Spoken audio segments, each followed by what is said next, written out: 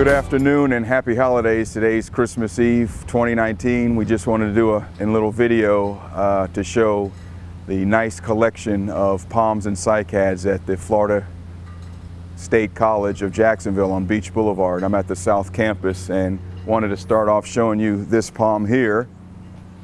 This is called Camrops humilis cerifera, or the silver European fan palm. The difference between this and the green is it grows in higher elevations in the Atlas Mountains, particularly in Morocco. So it has this glaucous, powdery, waxy coating that allows it to survive lower temperatures. And then I'll move over to the green version here. These are the green native to lower elevations in the European region. Camrops humilis, the green version, and it's a clustering palm. They can grow up to 10 to 15 feet, multi-trunked, but this is a very old specimen planted in a concrete planter box here. And we'll move over along the south side of the building. We have our native sable palmettos, native to the southeast United States, throughout the state of Florida over to eastern Mexico. Native palm that grows up to 60 feet tall. Then behind it we have Sable mauritiiformis, commonly known as a savanna palm. It's native to Central and South America. Has a thinner, greener trunk and longer, lacier, more deeply incised leaves. Nice collection. This has been here for a while as well.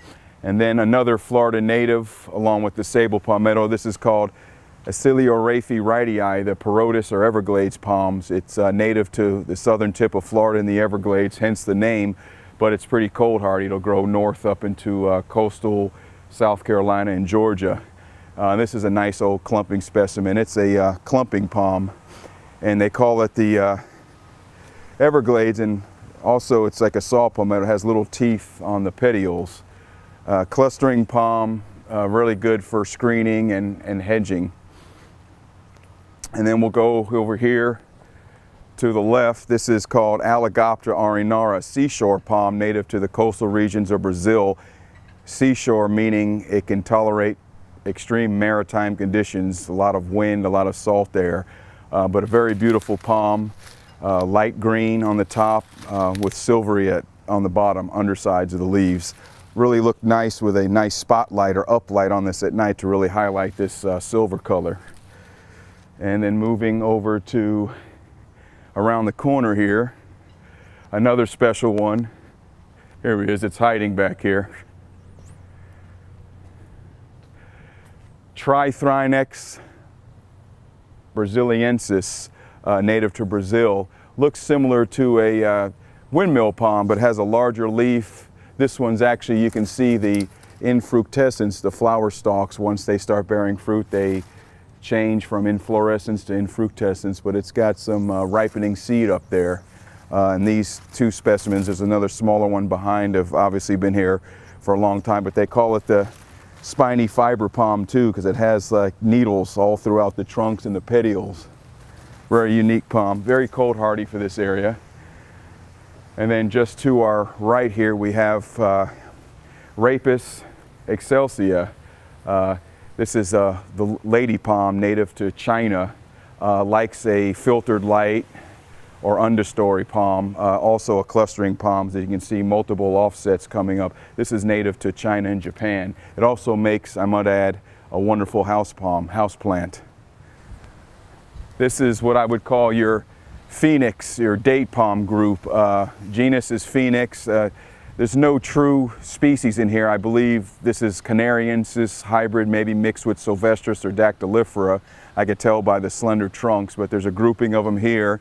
And then over here we have Phoenix reclinata, commonly known as the Senegal date palm. It's native to the country of Africa. You can see it's a big mass, a clump. It also suckers and sends out offsets. They use this as a nice hedge because it's very dense as a buffer. And then over here we have the common edible date palm, Phoenix dactylifera, native to the Middle East. It's also, when young, it clusters, but at this age the offsets, they stop producing and it's a solitary palm. But you can see they use this as a roadside palm along the avenues, Beach Boulevard and Atlantic Boulevard, have them up and down. It was part of the greater Jacksonville roadway improvement project. Also, they line hotel entrances and malls and so forth. I'm heading to Copernicia alba, alba meaning white wax. It's one Copernicia that's not native to Cuba. It's native to Bolivia, Argentina, Paraguay, many countries in South America. Very good palm for our humidity, our rainfall, and it's very cold hardy. We actually sell these at Earthworks. There's one planted out right in our west flower bed on the southwest corner outside of the front gate and on Earthworks on Beach Boulevard. Very nice specimen that currently today it's in fruit. Very good palm though, small, compact. We have a native to Madagascar. It's called Bismarckia nobilis. Very large, massive palm, solitary, very gorgeous silvery color fronds. Pretty cold hardy too. I actually personally would rate it a lot more cold hardy than zone 10A, which is minimum temperatures of 30. I would say it takes down into the mid-20s, so I would rate it a good zone 9B, which the coastal and river areas, the southern parts of Duval County, this would grow well in. Then we have another Madagascar native over here, Dipsis dickarii, the triangle palm. Once the leaf bases have come off, it's kind of hard to see the three sides, but if you look above me, there's a side facing south, a side facing to the north towards the building, and then a side of the petioles facing east. So it's three-sided, hence the name triangle palm. Also another cold hardy specimen. This tolerates temperatures in the mid-20s, so I would say it's a zone 9B. Then we have a Australian native, Livistona australis, the Australian fan palm. It's kind of intermediate between a Chinese fan and a ribbon palm. The leaves are moderately incised, but this is a pretty tall grower. Can grow up to about 40 to 50 feet. And then I'll show you its relative here. This is the Livistona decora, which has really got a unique curve to it. Could have been that there was another palm or tree growing here at one time which caused it to grow to the light, but you can see how highly, deeply incised the fronds are. And what's unique, when the sun's out, which today we have overcast skies, the sun shines, sun rays, and the wind gives it a ribbon look. They kind of flicker just like a metallic looking ribbon, hence the name ribbon fan palm. And then I'll move over to right over here. These are mule palms. It's a cross between Butea capitata, a pindo palm, and a Cyagrus romanzophianum, which is a queen palm. It's a hybrid, sterile. Usually they have to be precisely pollinated. The pindo is usually the mother, and the pollen acquired from the male queen palm has to be delicately transferred to the receptor on the pindo, and you've got a mule palm. Very cold hardy, very robust. It exhibits hybrid vigor, the best of each parent species. We also sell those at Earthworks. And then we have our Washingtonian robustas, or sky duster, Mexican fan palms native to northern Mexico and coastal southern California. These guys can grow up to 100 feet. Usually they attain that height on the West Coast, but here they become lightning rods. But you can see there's some pushing 60 feet here. It's a very common palm throughout Florida. And then over here, I have Aranga angleri, and also another cluster, a good palm for screening and shielding. It's a sugar palm native to the Japanese and Taiwan islands. We also sell these at Earthworks, but it's a great palm for dark green color, can grow in full sun, part shade. Here we have a Phoenix reclinata, Senegal date palm, a cluster like the one I showed you earlier in the video. This can attain heights of 40 feet. It's a clumping palm. You can also remove a lot of the offsets and suckers and lower fronds, so you can really see the multiple trunks in there. It's kind of difficult to see that with all the foliage here. And then let's see, we have, and this is an odd one for Jacksonville. I'll go over these two Brahia species. This is, I remember the sign, which was once here, is obviously gone. This is Brahia brandigii, or the San Jose Hesper palm. Soft leaf, grows kind of in Southern California, Northwest Mexico. Can attain a height of about 30 feet, very cold hardy. This one's growing, although it doesn't look like the best specimen. Doesn't like our humidity and rainfall as much as some of the native Florida palms do, but there were two here at one time, but she's still surviving. And then over here we have a Brahia armata, which is a cousin to this. And it has more of a bluish leaf. Again, there was once two here, and you can see this one's really stunted from our humidity and rainfall. It's hanging on though. And then behind us, this is another special phoenix. This is called Phoenix theophrastii, also known as the Cretan date palm. It's a native palm to the island of Crete, south of Turkey there along the Mediterranean. Has a real bluish look. It has a clustering effect to it. It's multi-trunk. This is a very old specimen that's probably been here about 20 years. You don't see these too often in nursery trade as they're very rare, but I've collected one myself attending the Central Florida Palm and Cycad Society. A lot of personal people in the group tend to go places and travel and collect seeds and trade, so it's a really nice palm, and it does well in North Florida. And then we'll go over here. This is another, I would call, hybrid sable area here.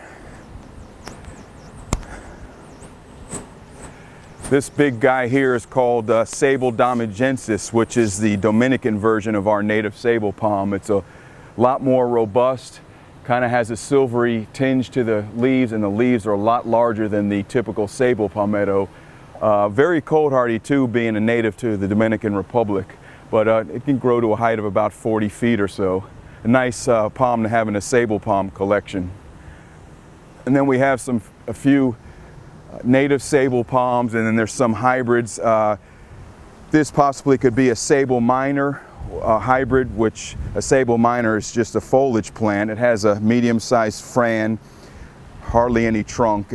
Just basically you see the petioles just coming out of the ground. Even at a very old age, they might attain a height of about 6 feet, but I could tell with this has a little developing trunk, and it's been here quite some years, that it's probably a hybrid. As well as this guy here. It has larger fronds and a robust trunk, but not as doesn't grow as fast as a sable palmetto. And then we'll go over here.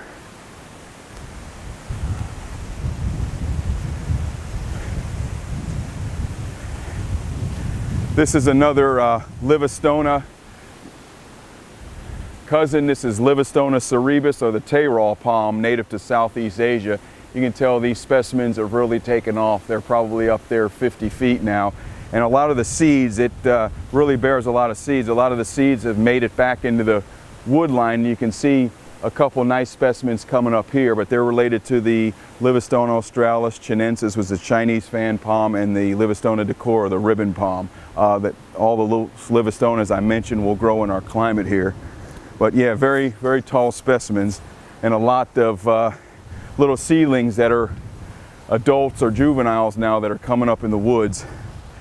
And this is a really unique one here. This is called Raphidiophyllum hystrix, or the needle palm, or otherwise known as porcupine palm. You can see the large 6 to 8 inch spines that are growing out of the trunk. It's a cluster, and it's said to be one of the most cold hardy palms that'll grow in the southeast. It's a southeast United States native, but due to habitat destruction and development, you don't see too many of them in the wild that much anymore. But this is a very old specimen. Geez, you rarely ever see them this tall, 7 or 8 feet tall, but I'm thinking it's probably 30 years plus. Changing over to plants, a good complement to palms are cycads, and they're not actually palms, they're actually living fossils. They existed on the planet here during dinosaurs. Probably a lot of them were dinosaur food. They date back to 350 million years, and they're really unique to be able to survive in habitat even during one mass extinction. This particular beautiful specimen is called Cycas panzuhuensis, which is a native to Southeast Asia, Japan, China. It's actually a real close relative to the sago, Cycas revoluta, which people commonly call as sago palms. I always correct them because it's not even related to a palm. These are called gymnosperms, the first seed-bearing plants, like I said, dating back 350 million years ago. They're all toxic, so you got to be careful when you plant them. Make sure you protect young children that aren't knowledgeable about that, as well as pets, because they're pretty toxic plants. That's probably what has led them to survive to this current day. Again, commonly known as the cycad. And it has longer leaves, and they're a little bit wider than the sago. That's a distinguishing factor, particularly the fronds, and they kind of have a upward and then a recurving configuration to them. So switching countries, this is a Zamia robusta, a cycad native to Mexico, Belize, Guatemala, Central and South America. Robust means large in size. You can see the caudex.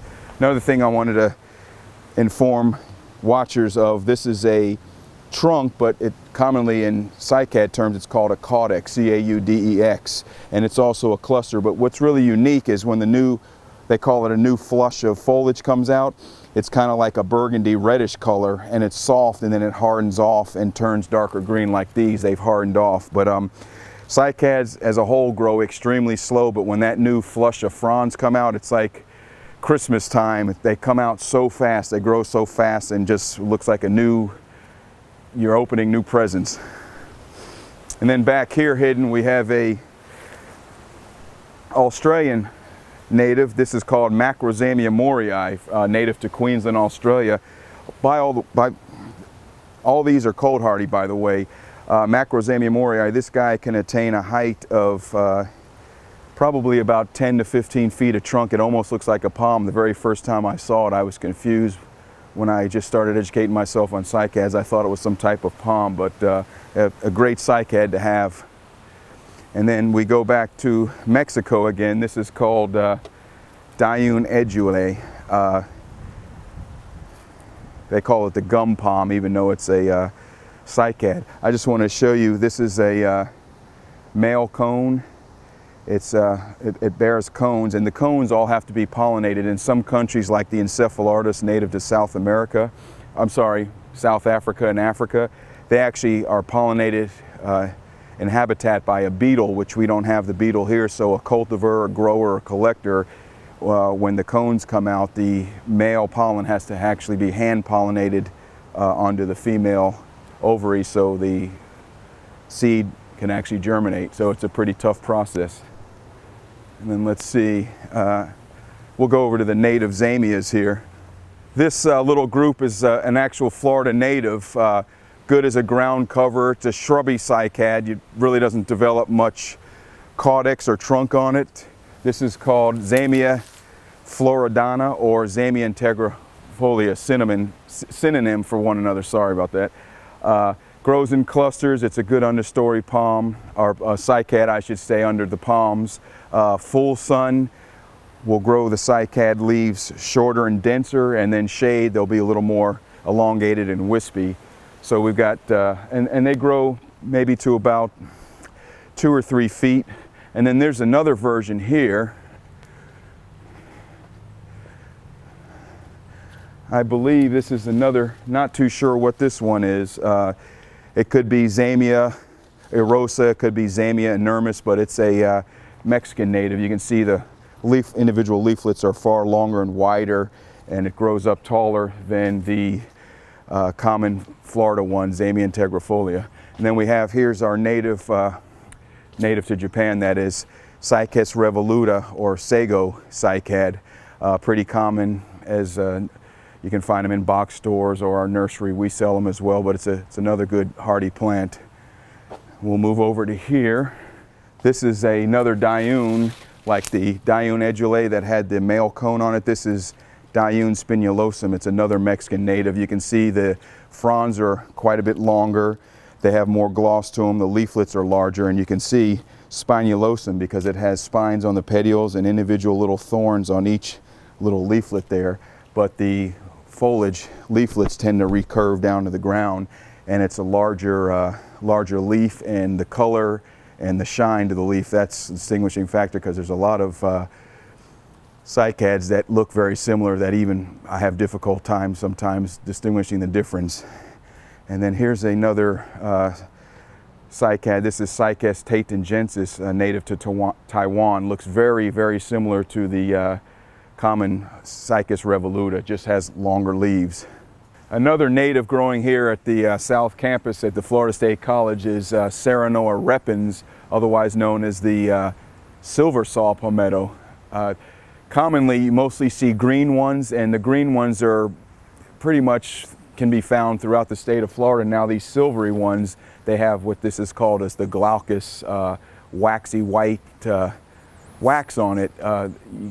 Particularly, I've noticed in my travels, a lot of these along the coast, particularly in St. Lucie and Martin counties, like right on the barrier islands and right along the coast. These are a clustering palm.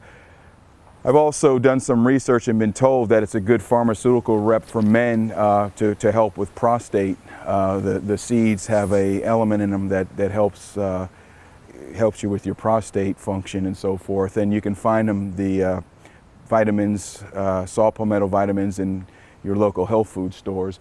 But it's very cold hardy. You can be found from actually any part of the state of Florida, along the Gulf Coast up into the coastal Carolina areas.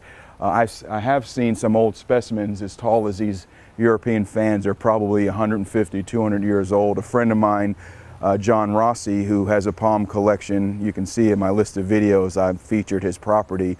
He has an island, and there's some old native specimens there that he didn't have bulldozed down when he developed the property, and they're probably 15 feet tall, magnificent specimens, very hard to find nowadays. But I just wanted to not forget this important palm. Just to close, I just wanted to say I'm David Casella, a nurseryman, palm specialist, and cycad specialist at Earthworks on Beach Boulevard. If you ever have some free time and want to come in and enjoy a little garden here on the south side of the Florida State Community College at Beach Boulevard South Campus, come on and walk on through and enjoy nature, enjoy the palms and cycad collection.